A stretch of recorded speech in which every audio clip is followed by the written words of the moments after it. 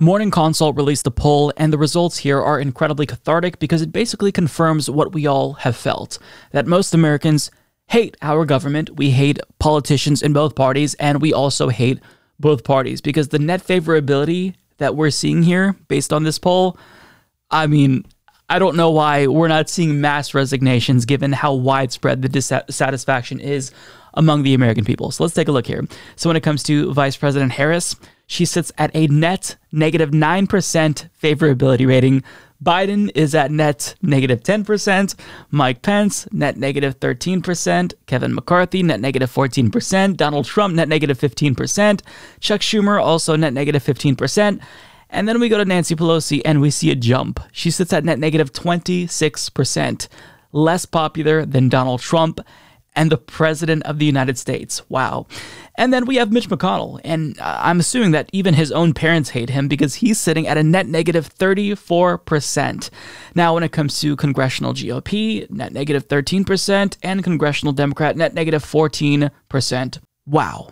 Now, I think that Good Politic guy had the best response to this. He tweeted out, just toss the whole government into the sun. Exactly, because what's the point? What are they even there for? They can't even do basic governance. The bare minimum. They can't pull it off. They are fundamentally broken. I mean, there's been unaddressed crises for decades, and there's still no urgency to address the needs of the American people. You know, compared with other developed countries, we were left hanging during a global pandemic. That is still very much going on. I mean, unemployment benefits were cut off early. The moratorium on evictions went away far too soon. So we just are continuously left out. What we want doesn't get codified into law. What elites want gets codified into law. It seems like Congress is just there as corporate HQ, and politicians don't necessarily serve their constituents so much as they serve their own interests. They're there seemingly to get insight into, you know, what they should do with regard to the stock market. They're there to set themselves up for a future job as a lobbyist. They're just not there for us, and people see it. That's reflected in these results. That's why they're all so unpopular. And this isn't a new phenomenon. There's a poll, or not a poll, a study that was published in 2014 by Princeton University's doctors Gillens and Page, and I talk about this all the time, but it's really important. So they found out that when it comes to policy outcomes, we have a statistically insignificant impact on what gets codified into law, whereas business interests and special interests, what they want more often than not becomes law. Why? Because we live in an oligarchy. So the American people, if anything, were an obstacle to what the politicians really want to do, which is just deliver to their corporate donors and, you know, have a job in Congress where they get paid six figures. This is why we hate them. We all hate them. Now, there's another poll that I want to look at. This is really interesting. This is out of California. So Politico's Jeremy White explains, Senator Dianne Feinstein's approval ratings have plummeted to unprecedented lows as California voters turn against their senior senator, according to a new poll from the Berkeley Institute of Governmental Studies. Voters disapproved of Feinstein's job performance by an enormous 19-point margin. Her standing has steadily eroded with her approval rating, now at just 30%, dropping 5 points since May.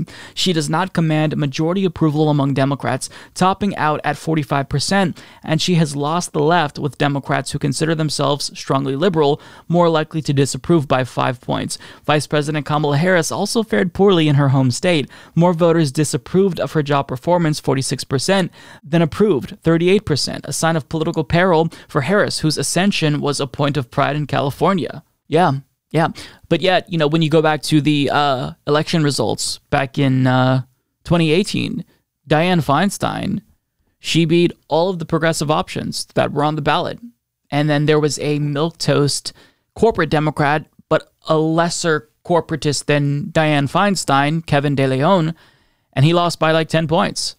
So, you know, it's perplexing to me to see voters consistently vote these politicians into office again and again and again, but yet they're still dissatisfied.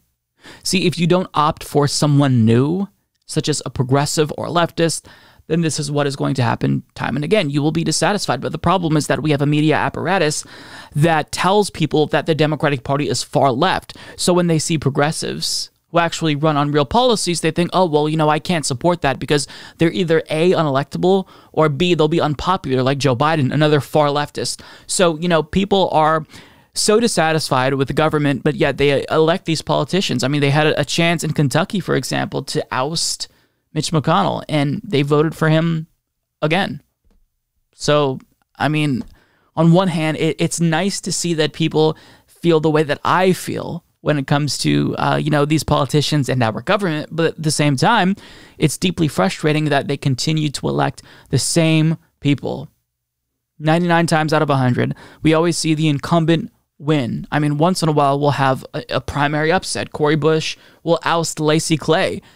But more often than not, the incumbent wins. So if you're all dissatisfied, but you keep electing incumbents, maybe voters should be a little bit introspective and acknowledge that the media has been duping them. Maybe the media doesn't have their best interests in mind. Maybe the media's advertisers are the same companies that are donating to these politicians that they all hate. But the problem is that when people acknowledge that the media is bad, then they go seek out alternative media that is perhaps even more dangerous.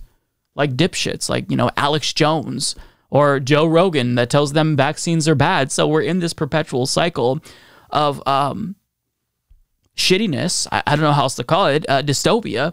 And people, they acknowledge the problem that exists, but yet they don't know what to do to fix it. So here we are. Now, since we're on the subject of polls, we should definitely look at Joe Biden's approval ratings.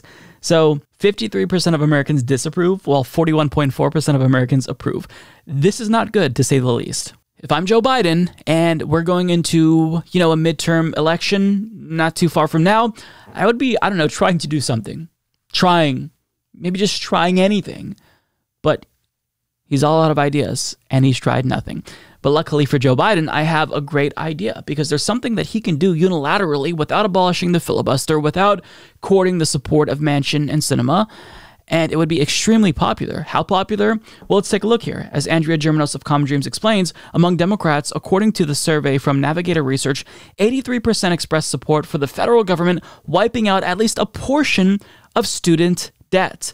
Looking at respondents overall, 63% backed debt cancellation, including 59% of independents and 41% of Republicans. The strongest support came from Black Americans at 87%, followed by Hispanic 72%, Asian Americans and Pacific Islanders 68%, and white 57% of respondents. Strong support for debt cancellation came whether or not respondents hold debt themselves. 89% of those currently saddled with student loan debt support cancellation, compared to 75% among those who've ever had such debt at any time. Even among those who've never had student debt at all, support for cancellation stood at 55%. So if you're a president and your approval rating is steadily decreasing, you're losing support with Black voters who have been historically loyal to your party and you need them to win, if young voters who turned out for you in 2020 were all of a sudden being turned off because you're not doing anything to deliver, this is an easy W, and Biden is choosing to leave that on the table. You would increase your support among every demographic. Republicans are even ecstatic about this, 41%. And he's saying, no. This is why we hate you. This is why we hate our government. Because they talk a big game, right? On the campaign trail, they make a lot of promises, but then as soon as they get in, the lobbyists get in their ear and then they backtrack. So we don't believe you and we hate you, and this is exactly why. But I mean, if Biden doesn't want to cancel student debt, even if he should feel guilty and should want to cancel it, given that he helped facilitate the student debt crisis that we're dealing with, since his bankruptcy bill made it so that way it is almost impossible to discharge your student debt, what he could do is at least fight for Build Back Better. But do you want to know how he's fighting for it, as you pledged to do? Here's what he tweeted out. My Build Back Better agenda includes the largest investment to combat climate change in U.S. history. It'll help meet the moment on climate, create good-paying jobs, and lower energy costs for Americans. Let's get it done. I mean, is this a subtweet to Manchin and Sinema? Believe it or not, this is almost certainly his outreach to young people. Hey, look, I said climate change in a tweet. That means I care. Vote for me. This is why we fucking despise all of you in government. I mean, the situation is terrible. We have so much crises. Like, our system is essentially on the verge of collapse. Democracy is in decline. And we have one party in Congress that is so extreme that they're just basically shitting their pants and spitting on people. And then we have another party that's so corrupt and weak that they won't even do the bare minimum. They won't even do the incrementalism that they used to do. Now, incrementalism is too much to ask. I mean, remember, Build Back Better, even though progressives are pushing for it, it's because this was basically all that Biden promised on the campaign trail that was at least going to take us in the right direction. But this was all milquetoast. This was all not what we wanted, right? We wanted to go further, but it was the bare minimum, and we can't even do incrementalism. So if Democrats won't even do incrementalism, if Republicans are just screeching about Mr. Potato Head getting canceled now, what's the point? I mean, that's why we fucking hate politicians. That's why we hate Congress. So that's why, you know, at the beginning of this video, I said that morning consult poll was so cathartic to see. Because it's nice to know that Americans feel the same way. I just wish that Americans would wake up and stop electing these people that are very clearly not looking out for them. When you see the red flags about dark money, when you see, you know, two candidates, Shontel Brown and Nina Turner, and one is facing an ethics probe and taking lots and lots of super PAC money, maybe view that as a sign that that person isn't going to help change the system since they're benefiting from it. When you see, you know, this Democratic primary and you have an option of Joe Biden and Bernie Sanders, and Joe Biden and the president before him, Barack Obama, they kind of are responsible for widespread dissatisfaction that paved the way for Donald Trump. But then somebody's saying, hey, let's change what's happening at least a little bit so we can stop further crises, and you go with Joe Biden because the media tells you to. I mean, you have to be introspective. You know, things are going to continue to deteriorate in this country if we all keep our heads up our asses. And that's not to say that as a leftist I have all the answers, right? We're all imperfect. We're all trying to figure out the best way to go forward, the best way to appeal to people who aren't necessarily politically engaged, the best way to motivate voters and keep them engaged. So this is an imperfect project, right? Politics is kind of, you know, we're trying to adapt. That's part of it. So I'm not saying that I'm infallible and everything that I say will certainly, you know, be correct. But the problem is that doing the same fucking thing very clearly hasn't been working out. Being neoliberals, being corporatist, taking corporate PAC money, that very clearly hasn't worked. So, you know, at least you think maybe let's try what the left and progressives are pushing for at a minimum. But, you know, it's America.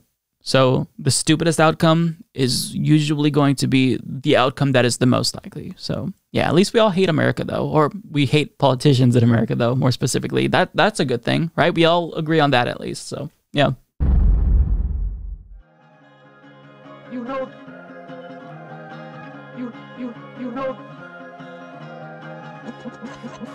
the thing. You're getting nervous, man.